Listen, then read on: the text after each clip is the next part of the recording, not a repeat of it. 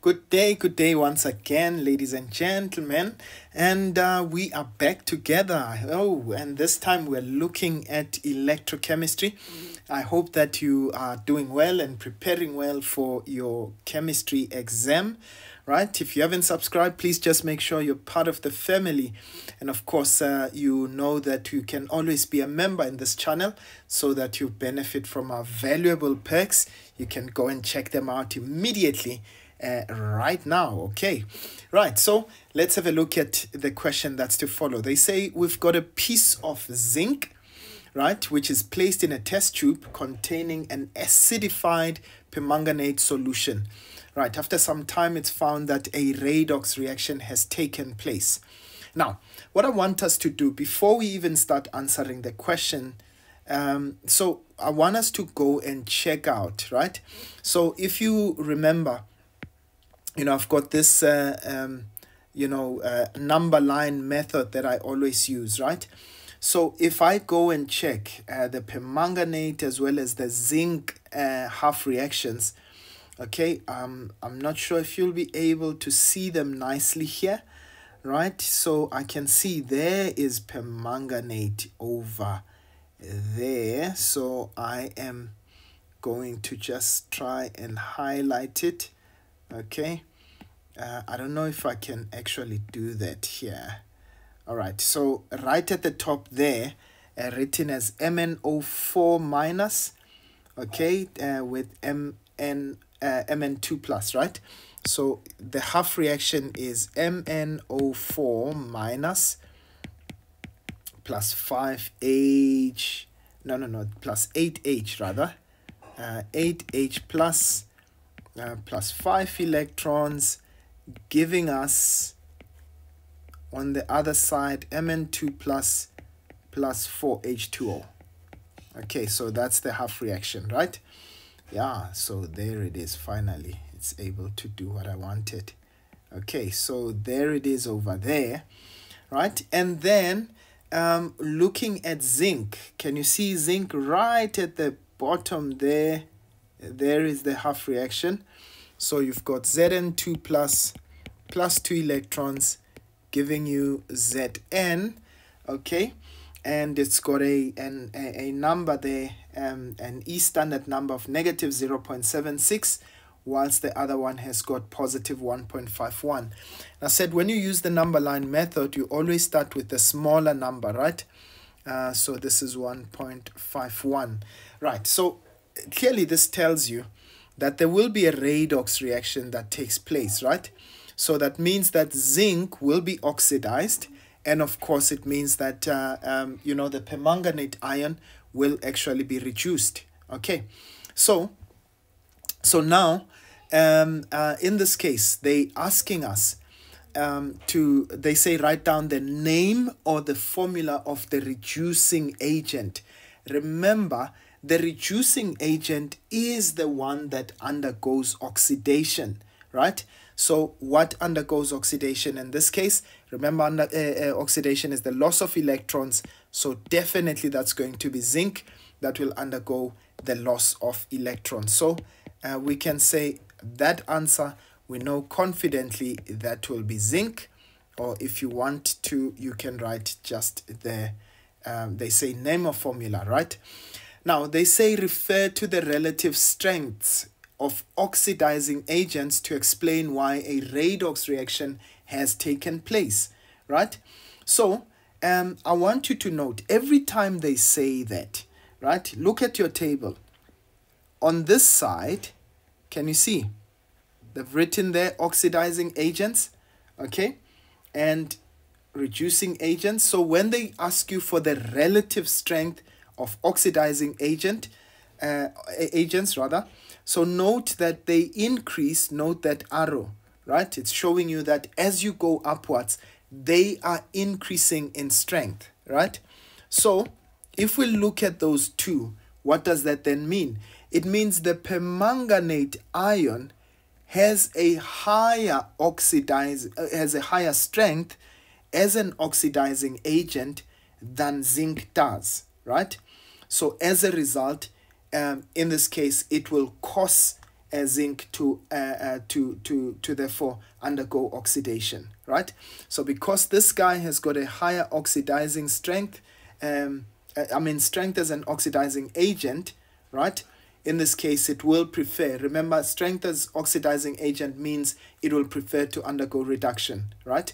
So as a result, forcing zinc to undergo oxidation. Okay, so we can say, well, MnO4 minus has a higher strength, higher strength,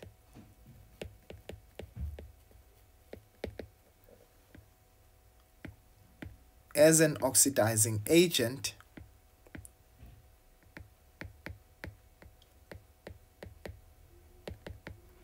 than zinc, right? So than zinc. Okay, so therefore it will cause, or rather it will tend to undergo reduction, or it will undergo reduction,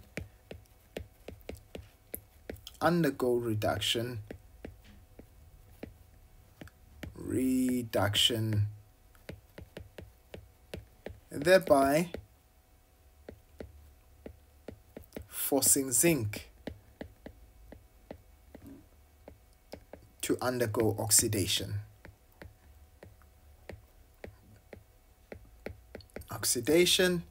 And thus a redox reaction takes place, right? Sorry that I didn't write it in a very neat manner there, but I hope that you do understand, right? So just refer to that table there. It will make things so much easier for you. Okay, right, now let's go on to the next question. Okay, so we're going to still need that table of ours. So I think we might as well just bring it closer. Okay.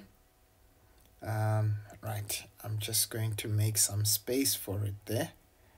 Right, so let's take this to the bottom.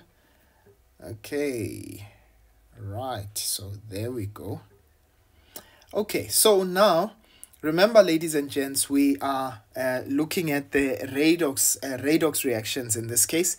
So they give us a standard electrochemical cell that is set up as shown below, right? So we've got nickel and manganese in this case, and they say to you, write down the function of component Y, okay? So remember, that is the salt bridge, okay? We say, well, it's to neutralize excess ions, right? To neutralize our excess ions, or in this case, we say that it completes the circuit, right? It completes the circuit. All right. So, and they're asking us, in which direction will electrons flow? Now, as I said, I always want us to first have a look at what happens there. We've got nickel and manganese. So there I can see manganese over there, right? And where is nickel? Right, so there's nickel over there, right? So if we draw a number line method again, so we know this is going to be the lowest number is negative 1.18, right? That's from the manganese, and of course the higher number is negative 0.27. Okay, so we know this is going to be manganese here. Okay, manganese, and of course that would be the nickel, right? So what happens in this case? We know that we always say which party is in government. Well, that's for those who are in South Africa. That's the ANC. And what does the ANC do? It gives away houses, right? So in this case, we say that electrons are transferred, right? So manganese will transfer electrons to nickel. So therefore manganese undergoes oxidation. Now, what you do is you take the half reaction for the one that undergoes oxidation, the anode. So you always write it in reverse, right? So that means the half reaction will be Mn, note with one arrow, right? Giving us Mn2 plus 2 electrons. The one that is, in this case, the cathode, you take the half reaction, you write it exactly as it appears on that table. So that's Ni2 plus 2 electrons, and you'll say this gives us nickel. Those are the two half reactions. If you wanted the net cell reaction, of course, you must make sure that the electrons are balanced, right? So those are, so in this case, you'll have Mn plus Ni2 plus, which gives you, note that when you know which reaction is going to take place, you only write it with one arrow, ladies and gents. And so that will give us Mn2 plus, so that's Ni2 plus, with nickel on the other side. Right, now let's try and answer the questions. They say, in which direction will electrons flow in the external circuit? Right, choose nickel to manganese or manganese to nickel. Right, again, so that will be definitely manganese to nickel. So that is our answer, Mn2, actually I almost wrote an arrow there, to nickel. Right, and then they say to us, calculate the EMF of the cell, right? Let's answer that at the bottom there, 8.2.4, 8.2.3 rather, the initial EMF. And remember, we say initial because, right? So, because it will change over time, right? So write the equation as it appears. So we say E cathode, okay, minus E standard for the anode, okay. Right, so we want the EMF, so that would be, we take the cathode. So remember, we said our cathode in this case, cathode, and this one is the anode. So that's negative 0.27 minus a negative 1. I think that was 1.18. Yeah, that's negative 1.18. Okay, right. And by the way, ladies and gents, rule of thumb, for a galvanic cell, we must always get a positive for the cell, right? That's negative minus a negative, so that becomes a plus 1.18, and that gives us 0.91 volts. Okay, please keep that in mind. Once you get a negative here, that means that you've done something wrong.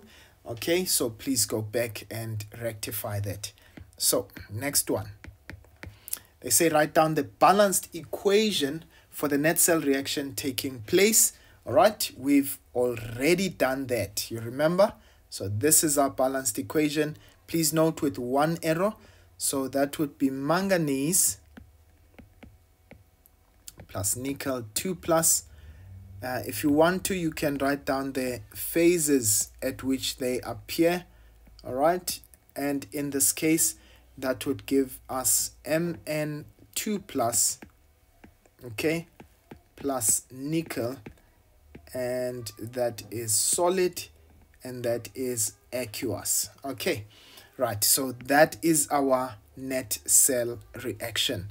Right, so the next question, they say to us, the concentration of the nickel ions is now increased, right? They say, will the reading on the voltmeter increase, decrease, or remain the same? Ladies and gents, to always check for that, right? You go to the net cell reaction, right? And you say, look, if you increase the concentration of what's on the left-hand side, that will tend to favor, according to Le Chatelier's principle, because this is a closed system, right? It will tend to favor the forward reaction, right? So if I increase on the left, I will favor what's on the reaction towards the right. And in this case, what happens? It means that my EMF should therefore increase. Anything towards the right makes the EMF increase. Towards the left, it would obviously decrease. So in this case, my answer should be, that's 0.5, right? It will definitely increase. All right. So I hope that makes sense, ladies and gents. And essentially, that's how the cookie crumbles. You would have scored yourself that wonderful 15 marks there just by applying these simple rules. Otherwise, I'll see you guys next time. I hope that made sense. Sharp, sharp.